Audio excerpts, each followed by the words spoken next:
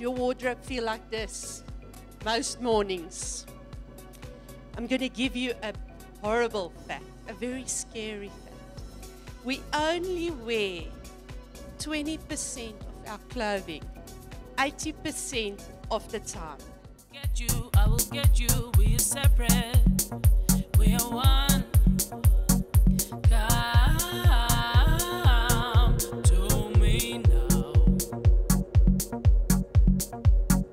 Come to me now. Said you want me, no, no. Said you need me, no, no. But I don't want you, no, no. But I do feel you, yeah, yeah. I salute all the women that have been abused. I salute all the women that have managed to speak out and they've done something about it.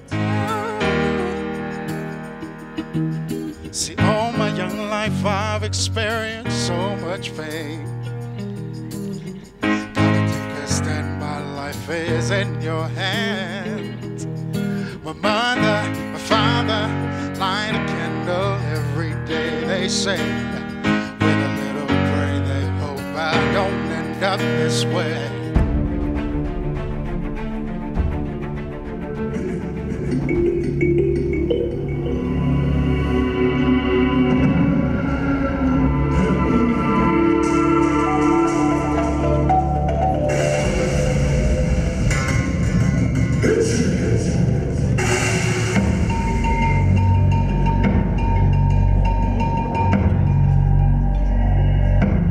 We're able to reach right across those stratas of society.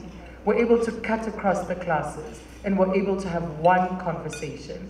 If we don't actually become free today financially, we are in trouble.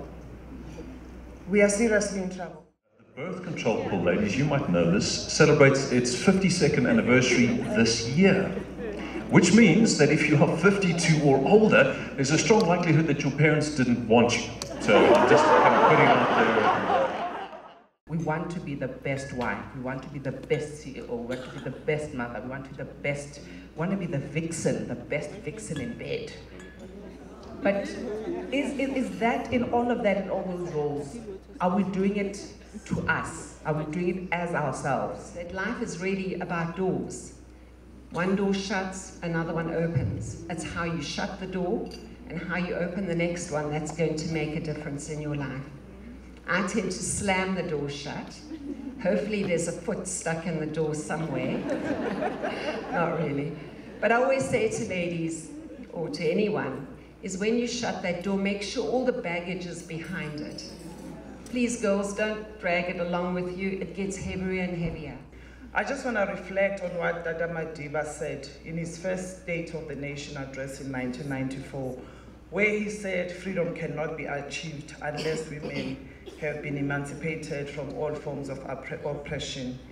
Amazingly, 19 years on, we are still waging a battle to free women from prejudice, from abuse, violence, and oppression. It was an opportunity for me to go into business, where the people who responded positively to my endeavors were women. And I also like to really pay tribute to Black South African women who in the 80s wanted to be pammed. And I took a chance. I said, "Hell, man, there's money to be made. Go out there and pam these women and make money." Hold somebody's hands, hold other women's hands, and empower them and assist them. Be the one who takes under her wing or under your wing, who mentors her, who introduces her to your network. Take her to walkabouts like this, pay a ticket for her so that she can be exposed. Exposure is one of the most profound benefits any one person can get. And may you continue to plow a seed. May you continue to make that corner brighter. Go love, go inspire, and go make a difference.